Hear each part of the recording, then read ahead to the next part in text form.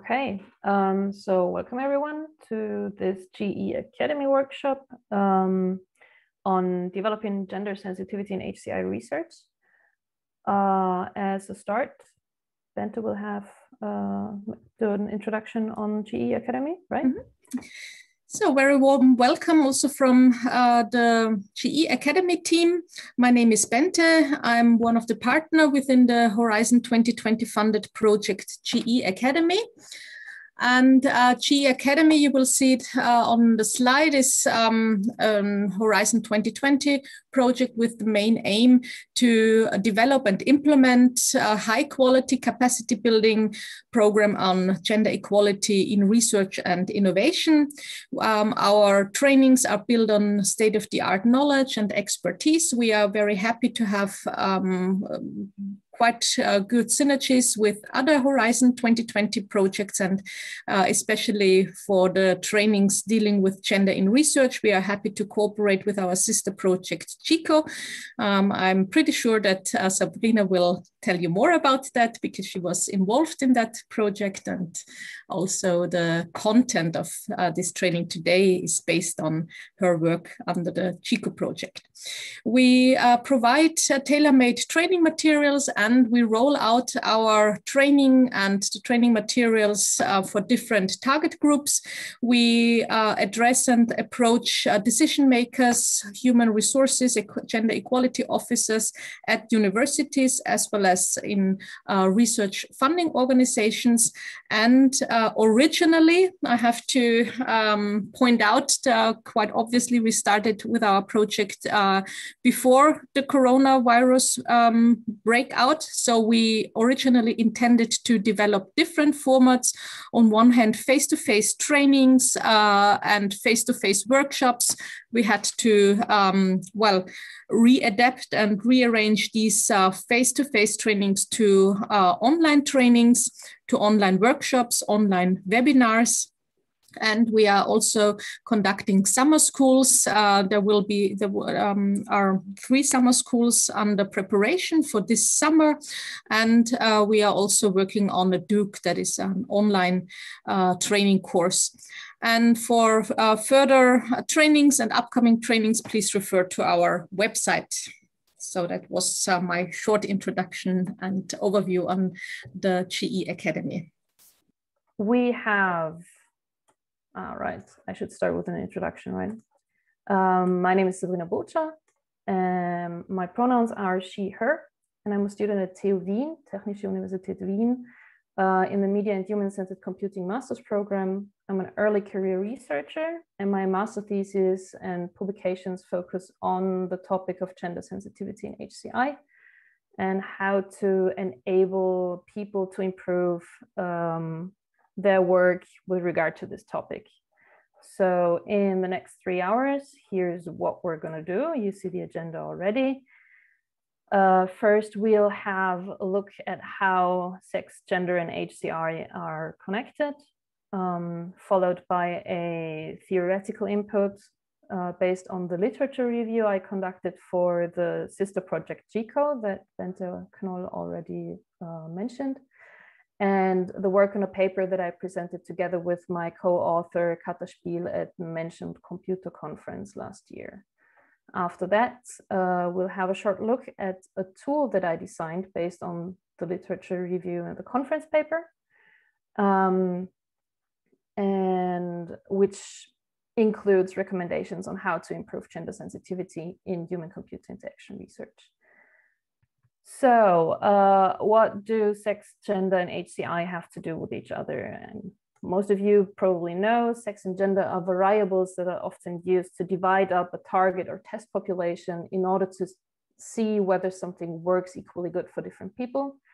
Mostly that is due to the idea that splitting a group of people by gender results in 2 about equally sized groups of people who within those groups are rather homogeneous. However, neither sex nor gender can be correctly categorized in strictly binary ways. And additionally, there are other indicators that often work better for usability or tech legibility testing, as for example, tech affinity, educational background, or vocation. And the reason why gender works, or rather worked okay-ish when looking at usability, is that gender is very often a proxy for things like education or vocation. There's lots of statistics on the gender gap in academic fields, but they also apply already at earlier parts of education. For example, in Austria, we have technology-focused high schools, and they have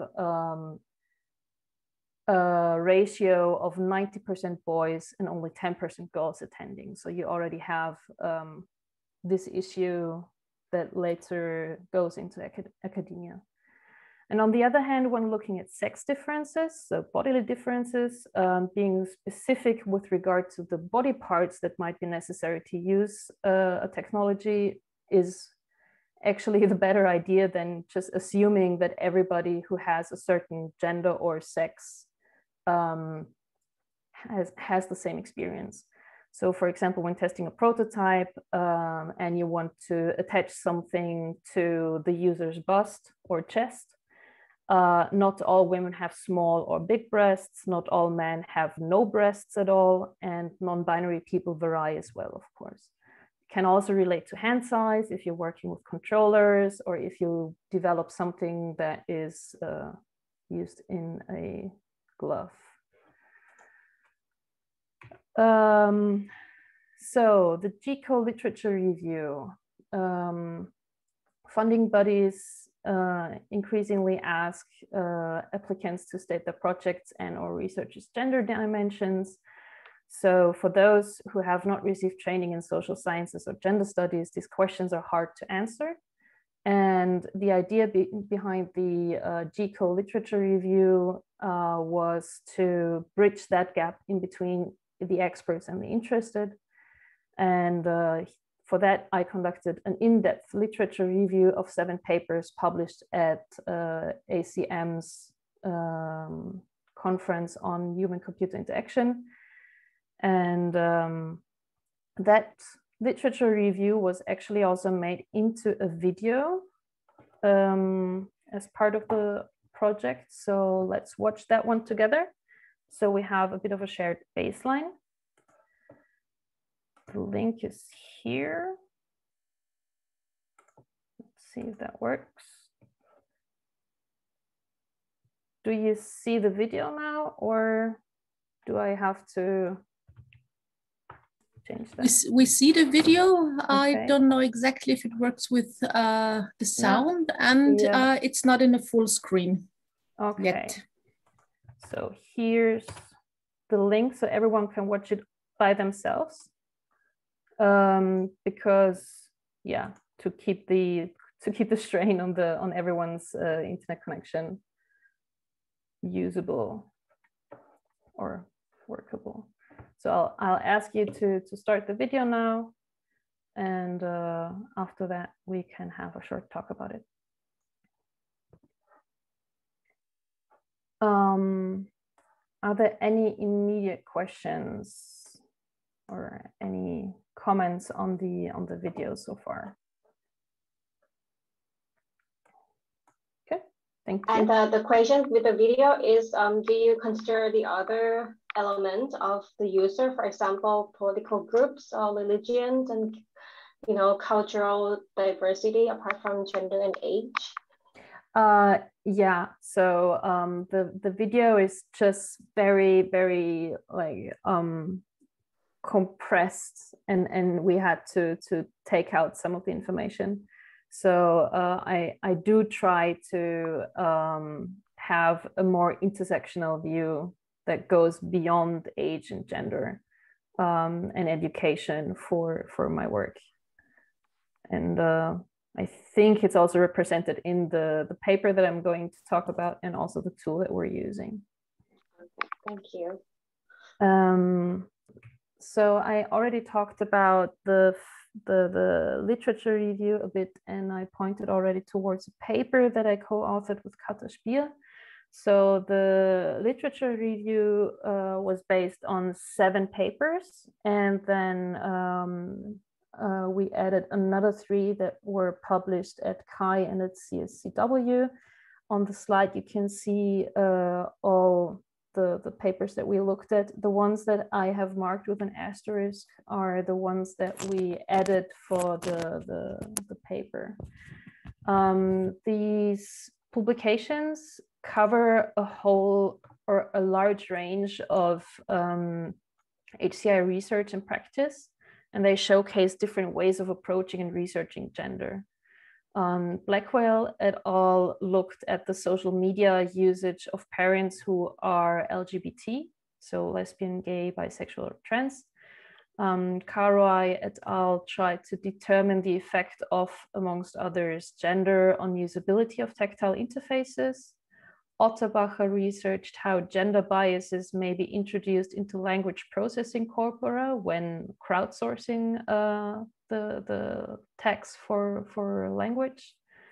Clark et al. Worked with women who had left violent relationships on the topic of photography and related technologies.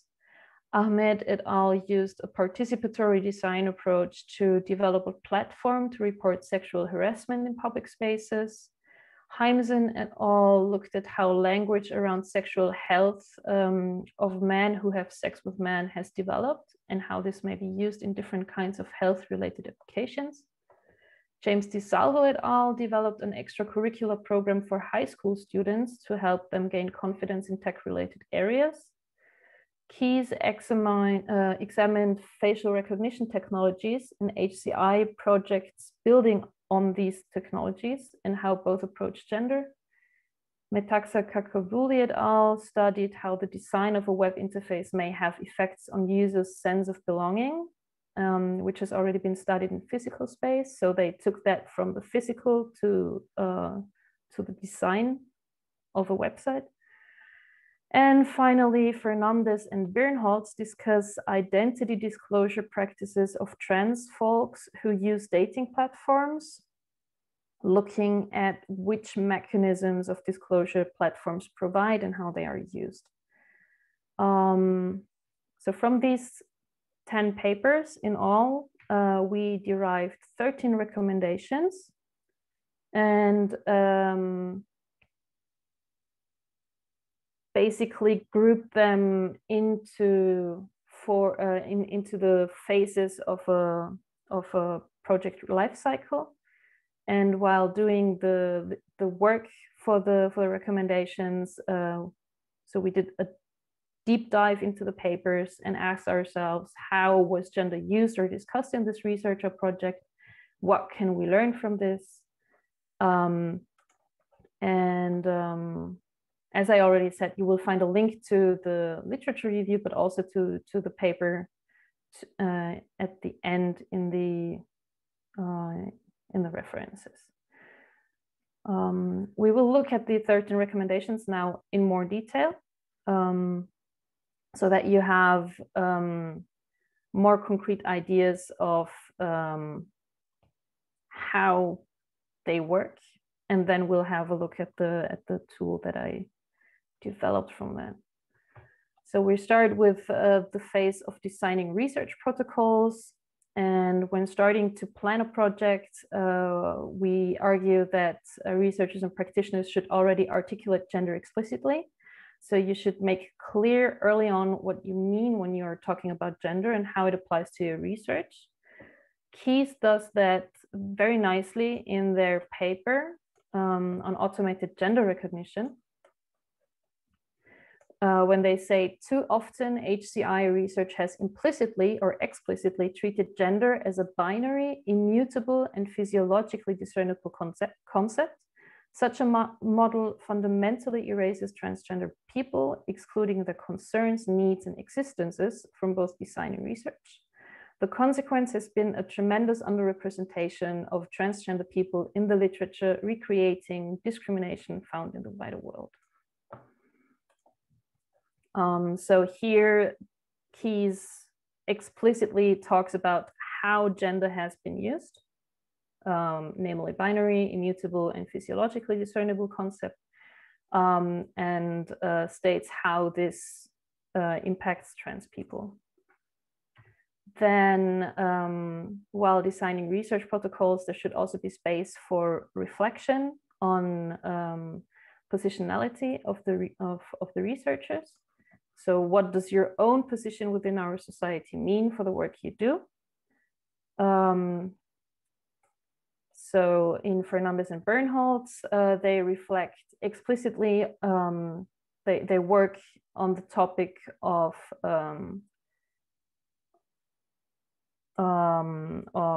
disclosure of trans status in dating apps, and so they relay their own position to that, their own position to their work, by saying the first author who conducted all interviews and open coding is a cisgender queer woman. She has had extensive personal experience with trans individuals, including deep involvement with trans activists and social communities. The research team also included a cisgender gay man and a cisgender heterosexual woman. So we see here, for example, all three people who are talked about are cisgender, so they don't have those experiences firsthand of being a trans person, using a dating app, and making decisions about how to disclose your status on that dating app. Of course, such public reflection, because those are quotes from the paper, right? Such public reflections of one's own marginalization as queer or gay can have unintended, even negative consequences. So that has to be considered and shouldn't be taken lightly.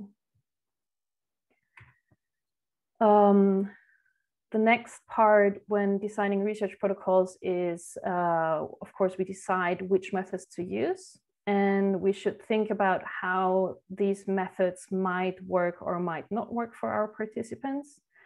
Probing methods for accessibility and sensitivity. For example, Karoai et al., when researching the usability of tactile user interfaces, made sure their participants would all wear the same type of clothing. So that's so there would not be interference there. And on the other hand, Clark et al., who worked with women who had left abusive relationships and used cultural probes, decided to rename the cultural probes because, as they say, the terminology probe was considered unsuitable for the context, as it suggested a scientific or medical institutional tone that the women might not appreciate.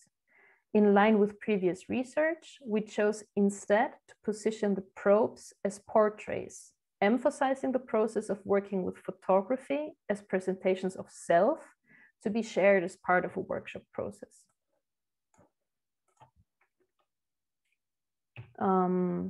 And then finally, in designing research protocols, we need to deliberately assess exclusions. It's kind of logical that not everyone can participate in every project. So some participants will be included and other people will be excluded. However, we should deliberate about whom we in and whom we exclude to better see unintended exclusions or limitations. For example, Ahmed et al., when working on their platform to report sexual harassment, intentionally approached women from socioeconomically privileged backgrounds because they figured it would be easier for this group to speak about topics associated with stigma, like sexual harassment. As another example, DiSalvo et al. Aimed to help high school students from socioeconomically disadvantaged backgrounds to improve their self-image with regards to computer science topics, to help them see themselves as able to become computer scientists or programmers. Then the next phase is acquiring funding, which has been mentioned by some of you, trying to apply for funding. Here we drew from the corpus that applying for funding can be used as an opportunity to disseminate progressive ideas. But of course, this is a bit difficult. So for one, you can check the funding body's expectations and find ways to extend them. Because with a good argumentation, projects that attend to issues of social justice more generally may fall under the umbrella of what the funding body expects. So for example, the work of Di Salvo et al., I already said it mostly focused on socioeconomically disadvantaged youth, which in that area where it was located actually resulted in work on a young Black man in computing. So there's new areas of research that can be opened up if you go, if you look at topics from a more intersectional way.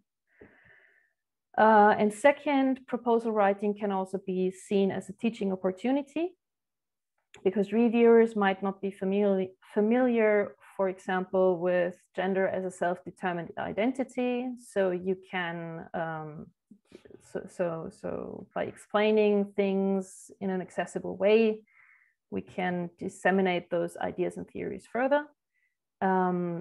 Also, the same applies to intersectionality. So detailing how different dimensions of discrimination combine and intersect with each other, and why and where this matters within your project, can position your proposal as a best practice. And for example, Otterbacher in their work acknowledges potential biases in the data sets they use, which guides reviewers and readers' understanding of the subject matter.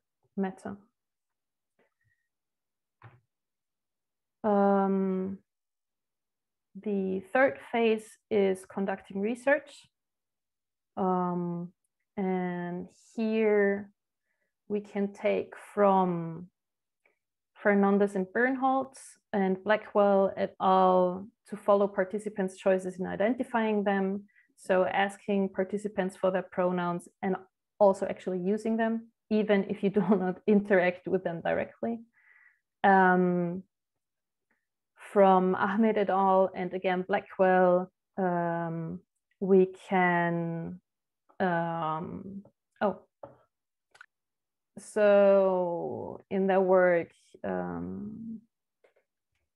that's something that I already pointed out. Blackwell et al., for example, explicitly ask their participants for their preferences on communication, but also pronouns and labels.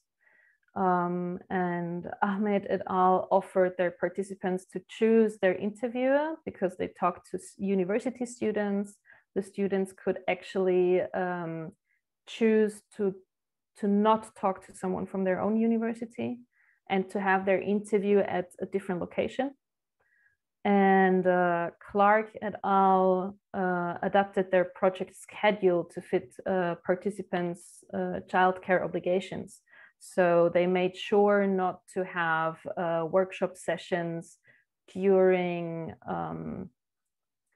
time when school was off, so that the participants would not have to organize childcare. Then in order to better explore your plans and limitations and potentials, seeking critical feedback is very important. Here we can look back at Clark et al. And how they chose to rename their cultural probes as portraits, which is an idea that they arrived at after talking to topical experts from the Women's Center that they worked with. And finally, something that is really difficult is actively looking for what is missing, which can, like, finding the gaps in the ideas that you have, which are in the things that you do. So this can be done by gathering feedback from outside the project, or by starting something like hunting software bugs. So trying to get a feeling for the issues that might get overlooked or ignored very often. So in the beginning, you will probably need some guidance to follow, for example, by using appropriate tools. There are some tools that do that. I'll put the link also in the PowerPoint at the end. So in the beginning, you might need some help or tools or need to read specific publications to get the feeling or develop a sense for finding those gaps. And then we're already in the last phase, which is presenting research. So we need to look at how we document and present our work. And here it's one of the points is that it's very important to provide appropriate context information in order for your readers to fully understand your work. So you have to detail and explain the choices that you made so that others can build upon what you have done. For example, you should make clear why you included gender in your research and in what form. If you use pre-collected data, discuss its origin. That's something that Otterbacher, for example, also does. And see what the possible incompletenesses are. Blackwell et al., for example, only talked to participants in the US and also discuss how their sample has gaps and which way it might skew or not. So basically document all the things that you have discussed and discovered in the stages that I already talked about. Then you should also reflect on representation and prior work. So representation here also means what are the examples and pictures and imagery that you use? What are the unmarked norms that are reflected in those choices? And yeah, what are cultural differences that you might have to keep in mind? And finally, this is something where you see that the grouping by phases is something fuzzy. Choose mindful language. That's basically something that you should do all the time. It relates strongly to the other recommendations, for example, regarding pronouns or methods, but also includes things like when you refer to abstract individuals, or if you are unsure about a person's pronouns, you could use singular they, or just the person's name to remind refer to them. Or when talking about gender statistics, present all options or discuss all options that were given to people when filling in the form. Because if you just say 30% of our participants were male, then there's this huge gap of 70% where readers don't really know if the other options, or if there was only female as another option, or if there were more options. So for example, you could say 45% identified as women, 44% identified as men, 7% as non-binary, 4% chose not to disclose the gender. And participants could select or could not select multiple options. And also that last option, choosing not to disclose your gender, is also something that you should consider or do. Right, so that's for the theory. So just a short information for you, Sabrina. There is a message in the chat. Oh, thanks for that. I put the chat away. If you have references that can help to develop a sense for relevant issues from the perspective of the gender continuum, yes. I could basically just point you to the references for the paper that Katja and I wrote. Okay. So that was a lot of theoretical stuff relating to papers that you have not read. And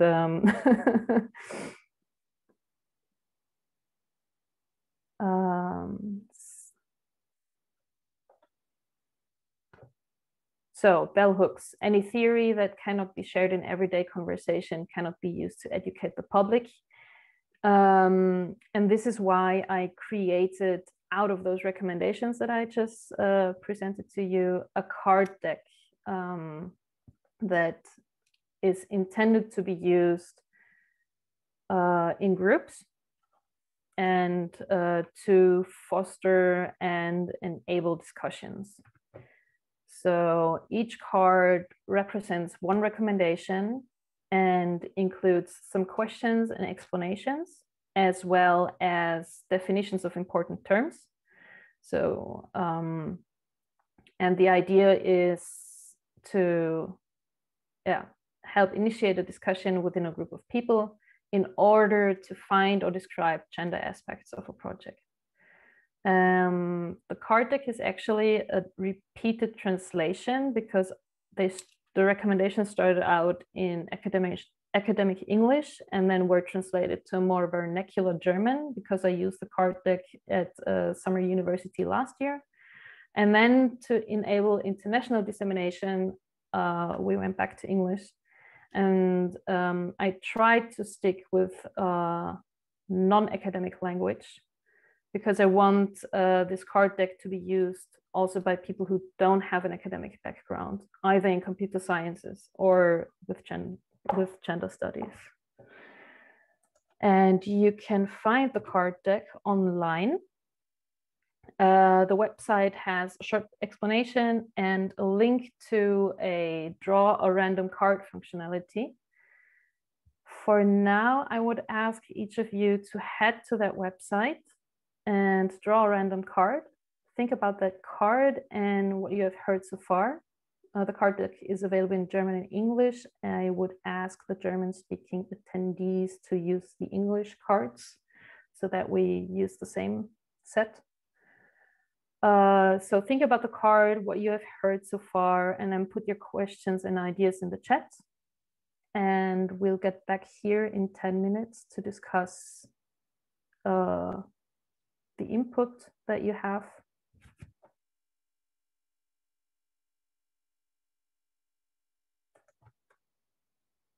That's what happens when you draw a card.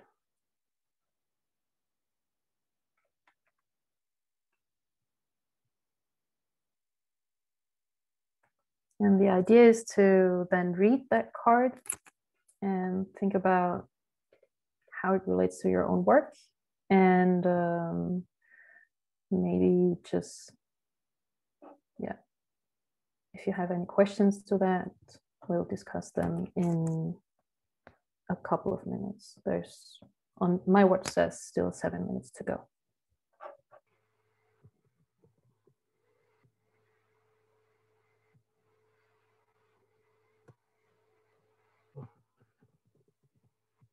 And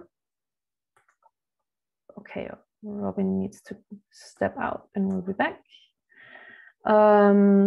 So you and please document your discussions, your ideas and findings in Miro. And afterwards, we will look at what everyone has worked on and discuss it in the plenary again. So controls, I need breakout rooms.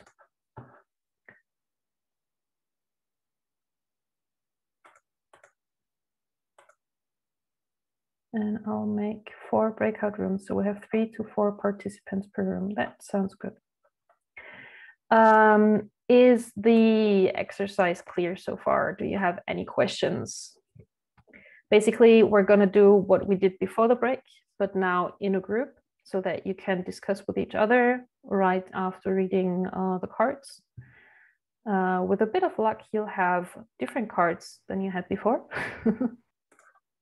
So we'll be going through the whole Miro and look at what every group has talked about and discussed. So I would ask from each group one person to give us a quick overview on, so yeah, the thing is, because you said the stereotypicality of that last paragraph, that's the whole point of it, because there is this apparent incompatibility of masculinity with emotional health or mental health. So that's basically that last paragraph is a call to reconsider those concepts of masculinity, that those stereotypes of masculinity that are often very dangerous actually to people who define themselves via those stereotypes and as masculine persons. So in short, researchers could address toxic masculinity as in men have to be strong, men do not talk about their emotions, that kind of thing. And looking, like, my idea of intersectionality here is that if you address issues of mental health, that doesn't have to be only, as we have said before, a women's topic, but it could be just slightly adapted so that you can frame it as a mental health issue for I don't know, socioeconomically disadvantaged people, so that you include men, women, and non-binary people, and go more on the issue of mental health in poor, in financially unstable environments, for example. Who wants to go first?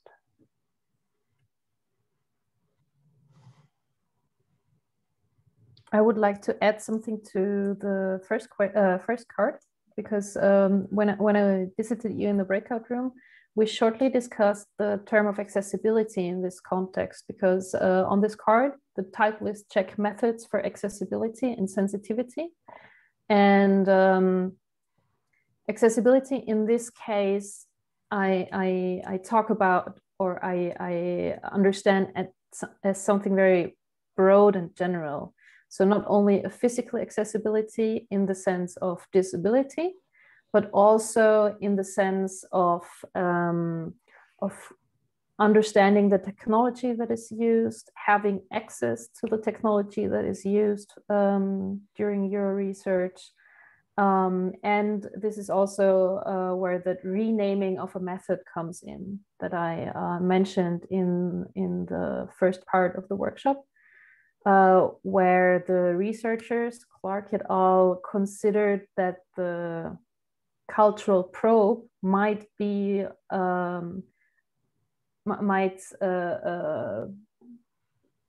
evoke a negative association for the participants, so they renamed it to make it more accessible and to make it easier to use for the participants. Okay.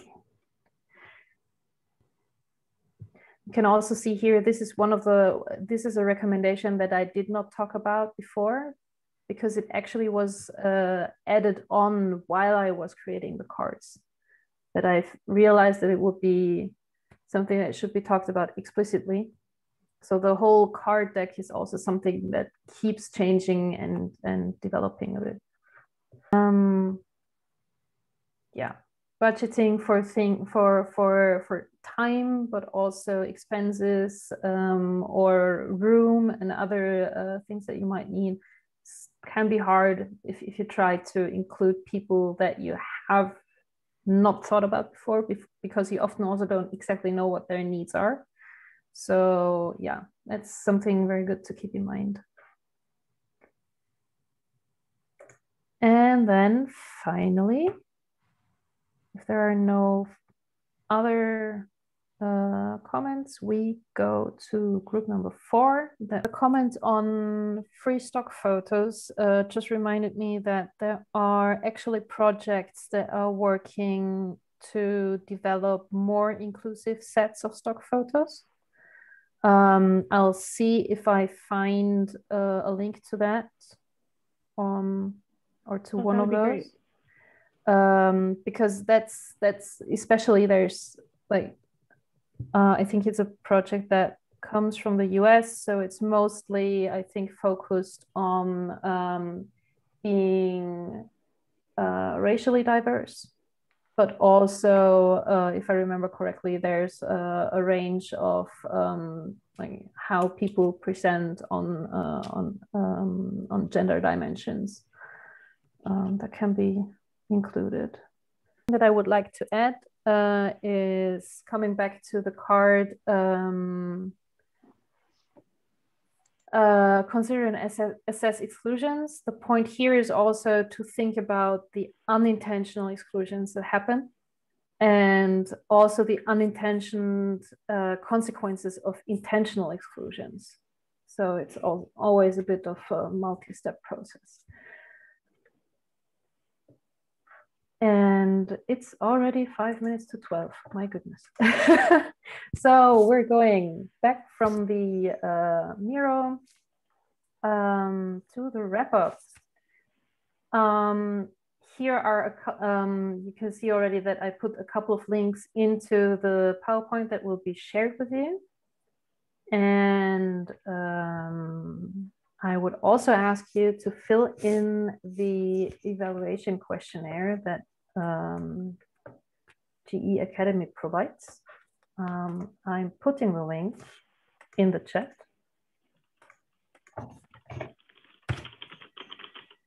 And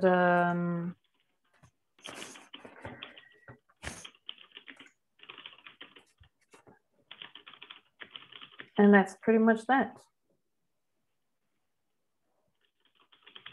So yeah, please fill in the form, and I'll still be here for, I don't know, 15 to 20 minutes if you still want to discuss anything. And else, I hope you had a good time, and I hope you all can take something from this workshop.